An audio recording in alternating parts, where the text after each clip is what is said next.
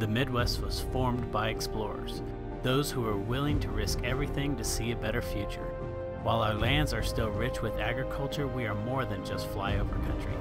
Our former cow towns are now business hubs and technology innovators.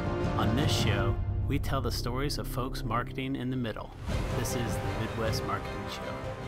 Welcome to the Midwest Marketing Show. I'm your host, Jeff Julian, and today I'm excited because we have another podcaster on the show. We have Mark Tennant from A Slice a Day podcast. Mark, how are you doing? Hey, Jeff. Good, buddy. How you doing? Good. Great to be on. Thanks so much for asking. Oh, yeah, no problem. Well, I was recently on your podcast, and I was super excited to be interviewed from this side of the table. Mm-hmm. And so I wanted to bring you on this show because I thought you had a great format. But before we get started, you have a unique story like me about kind of how you got into marketing. So could you tell us a little bit about yourself and how you got started in marketing? Yeah. I'm from Northeast Ohio. Been here pretty much my whole life. I had a 8-year stint in Korea and Greece when I was in the Air Force, but otherwise kind of been around here. Old radio guy. Back in the 70s, I was the first high school student at one of the local university, Cleveland State University. They have a radio show on their student radio station, and the marketing thing kind of happened because you had to promote yourself, right? I mean, you had to start. Had to have somebody. We actually broadcasted to the cafeteria there. Now they're obviously on the FM dial and have been for a long time, but this was back in 1974.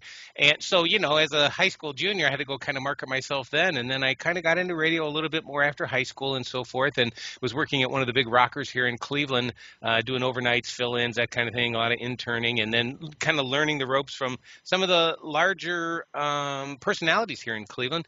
Kind of fast forward a few years after I got out of the service, worked in radio here in Cleveland for a long time, did a lot of sports.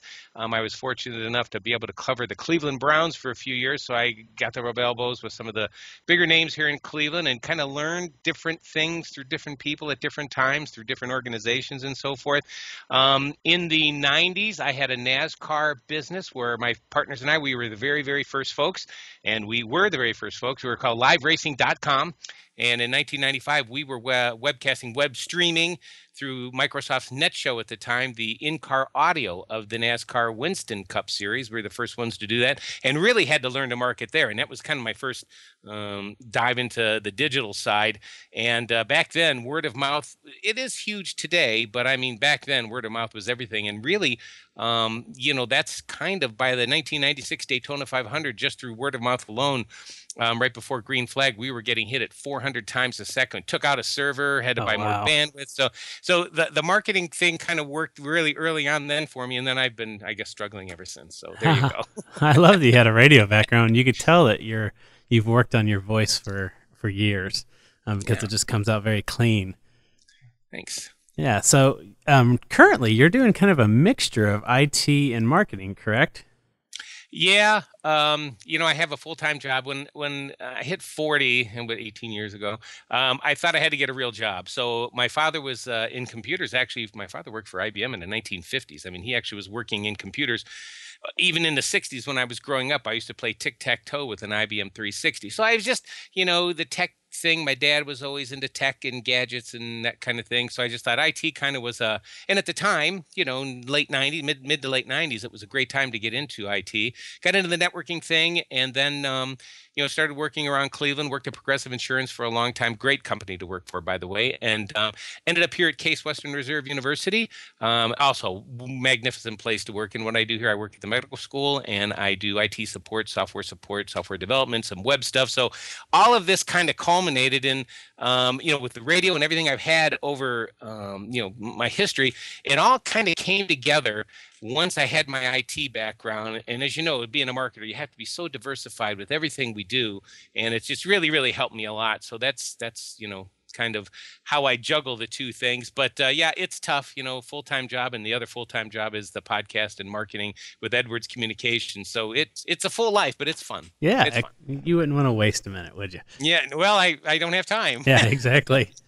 So, I mean, I love when you see these diverse backgrounds, of different career paths that you come through, and then it all comes together at this nice crescendo of, taking the radio background and the IT background and, the marketing of, the radio, and it all comes together and works well with the medium that we're delivering on today. Yeah. So We've come a long way. yeah, exactly. So your podcast, The Slice of the Day, it's very unique because most shows are like ours, where it's an interview show, or there's one person, on the mic only, and then kind of like a banter show. But you have Right. a content curation show. Right. So, and you're delivering content that's usually in article form with the author in an interview, and I absolutely think it's an amazing format, and it Oh, just thanks, man. puts that content curation blog post kind of on its head. So, can you tell us a little bit of the story of how you came up with the idea and get started? Yeah. Well, we said kind of in the pre talk we had. I know I work a lot of hours, lazy person, and I wanted to do something with podcasting because of my radio background, and I obviously wanted to do something in marketing, content marketing specifically. Um, but I, between the different shows that were out there are so many good shows out there, and still remain so many good shows, that it was just, kind of hard to maybe say, can I get a guest? Can I keep people engaged for 20, 30 minutes? And then I thought to myself, well, there's got to be a better way. So I think this was in November last year. I was listening to Mike Stelzner's Social Media Examiner podcast, and he had Guy Kawasaki on, and Guy was talking about, and the whole thing was on using curated content and putting your own little spin on it and using it as your content, not stealing content. Yeah. Obviously giving credit to the people, but finding some good stuff that you could share with other people, and being able to take advantage of the person who created it, where they love when you share their content, and we all love when people share our content. And I thought, if I could do something that's, and I hate the word snackable, but I'm going to say it. Okay, snackable. Yeah. Smaller. I don't I try very, very hard to stay under 8 minutes for every single one. So I thought, maybe because I was curating content anyway, I was kind of gathering a Twitter audience, and I was reading all kinds of stuff every single day anyway. And I thought, after listening to actually, while I was listening to the podcast, you had that moment, and it was almost like, oh crap, I can do this. Exactly. I could talk to people, I could edit them, I put things into cuts, and I can just write a story based on an article or a piece of content I'm featuring, and then bring on that person, and then, rather than have people just listen to me, listen to the person that created it. So I just kind of thought it all was a pretty good idea, and we've been working on it. We've been doing it since first week of December.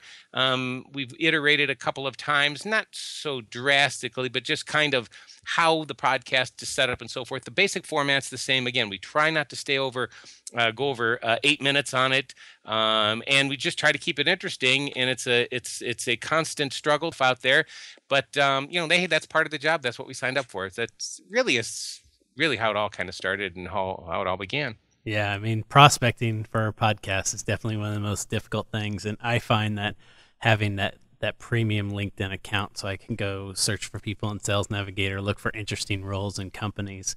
Mm-hmm. It definitely is. It pays for the $49 or whatever it is a month. Yeah, the curation part of it alone, it is really an art in of itself, and it's something I always try to get better at, try to be more efficient at, and so forth. So, yeah, there's a lot that goes into it. So one of the questions I have is, how effective are you finding podcast as a delivery vehicle for that content curation?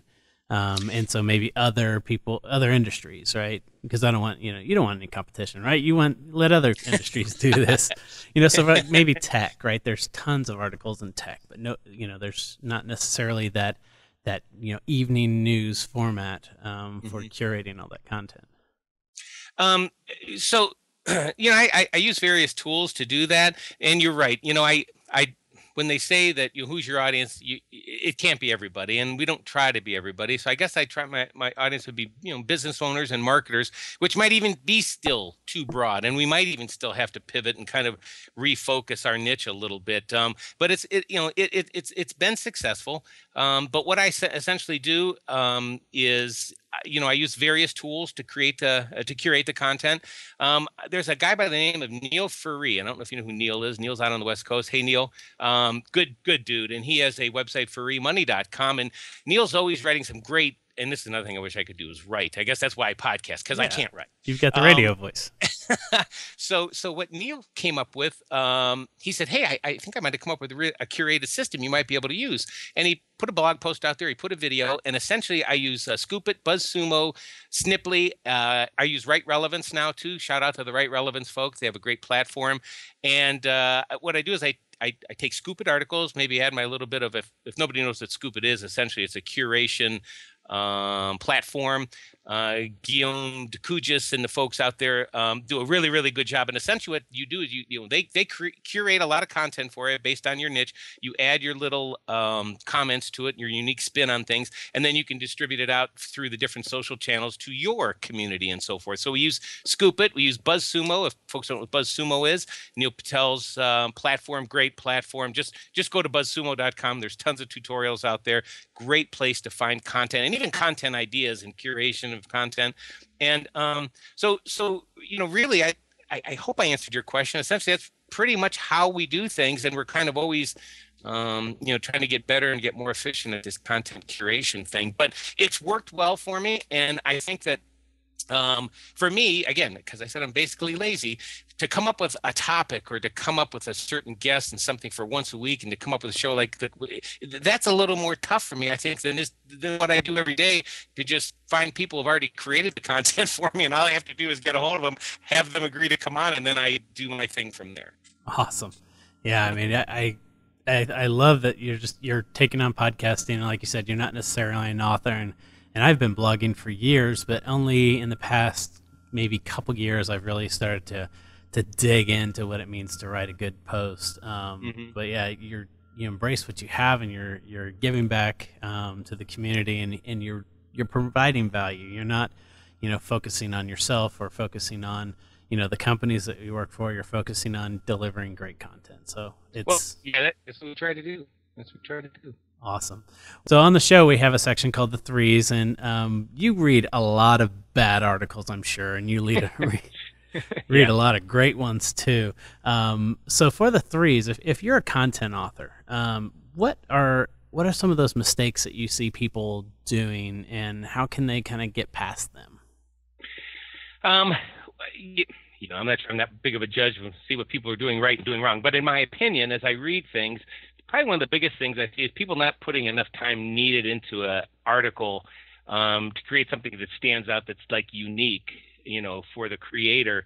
So, for example, if you see one of the how-to or top 10 ways to do this or that, I like them when they're good. I really do. But a lot of times it just seems like people use those types of things as filler. They try to put a good title on it for clickbait or whatever the term is, and so people hopefully click on it and they're looking for eyeballs and that kind of thing. But that's probably the one thing.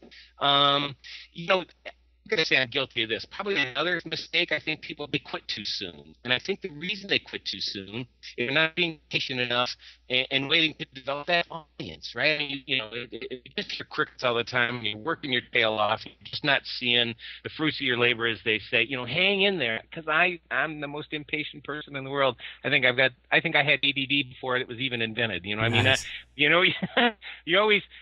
always kind of in the now, but just hang in there. And I got to tell you, at about the 6-month mark here for the podcast, and I kind of was getting a little discouraged, but you just kept on doing what you had to do.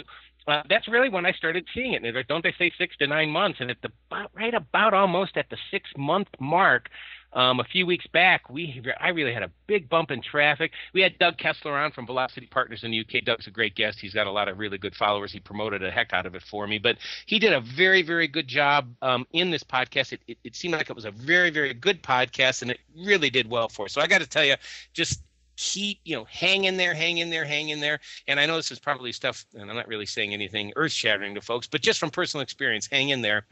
And finally, I think the one thing is people not taking enough time for continuing education in the art, and it is an art of content marketing.